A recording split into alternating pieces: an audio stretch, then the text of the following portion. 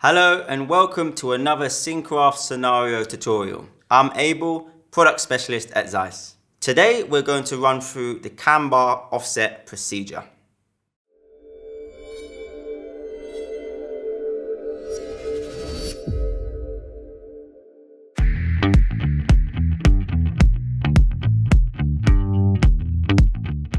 So first, what is the CamBar offset and why is it important?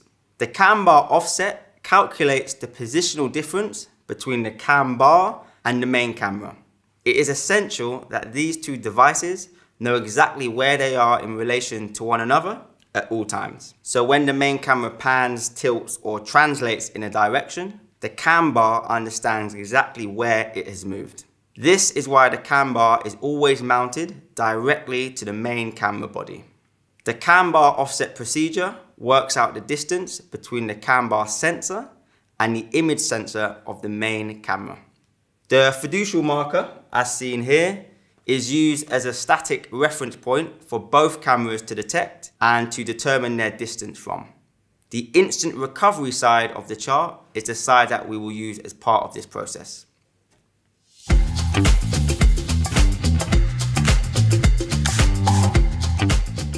So we'll start off with an easy case setup with the CamBar facing directly forwards. So first we want to ensure the CamBar is rigid and securely mounted to the main camera body. We want to ensure that when the camera moves, that the CamBar is locked into position and doesn't slip. So once securely rigged, we can start the process. So let's jump into the software and start our CamBar offset. We simply enter the CamBar offset tab. From here, CinCraft Scenario will now guide us through the process in 5 easy steps. The first page is an explanation of the process with some tips for the best results. So step 1, Scenario will ask you to confirm the current lens and camera being used. Step 2, you can adjust the exposure and gain of the CamBar to ensure good visibility of the fiducial chart. Step 3, you are asked to place the fiducial marker in front of the camera rig. Step 4, adjust the camera rig so the CamBar can see the fiducial chart. A green outline will confirm when it has been identified. Step 5, we adjust the camera rig so that the main camera can now see the fiducial chart. Again, this will be confirmed by the green outline. It is worth noting that with both cameras facing the same direction, it's likely that you will not need to adjust the camera rig in step 5. With the calibration now complete, we can see the physical position of the two devices within the 3D view.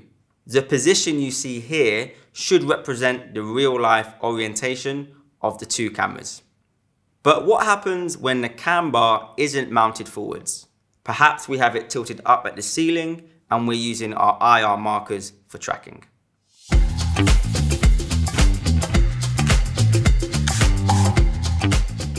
So let's have a look. Here I have the CamBar tilted upwards. The same process applies if the CamBar is facing to the left, to the right, or even towards the ground. So we will now go through the same process we did previously, but this time we will tilt the entire camera rig appropriately when we need to identify the fiducial chart. Again, we will run through the 5 steps. You are also able to skip the walkthrough guide once you're comfortable with the process. Once complete, you can leave this window and check the position of the two cameras in your 3D view. Here, you can see the new orientation of the two devices.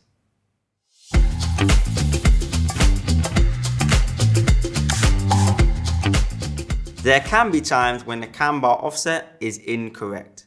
This is an example of what that would look like. Here are the key variables to check and look out for if you do have an incorrect offset. First is the image sensor. So this process is driven by the image sensor of the camera in your equipment tab along with the lens calibration information. And with this data, Scenario can calculate the offset between the two cameras.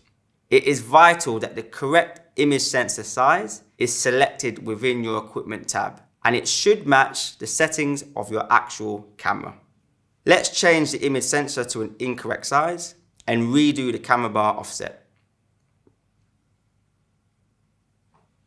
Here you can see that the distance in the 3D view between the cameras is huge, and clearly the two devices are not that far away from each other. This camera bar offset is due to an incorrect image sensor. This error usually occurs when you have input the wrong image sensor size for your camera in your equipment tab, or the camera format on the camera has been changed. Now let's change the format back to its correct setting and redo the calibration. So now the issue is resolved and we can see that the two devices are represented correctly in the 3D view. Selecting the wrong lens in the software can also lead to an incorrect CamBar offset. Here we have mounted an 18mm lens on our physical camera, but in the software we have selected a 40mm lens. This can lead to an incorrect CamBar offset.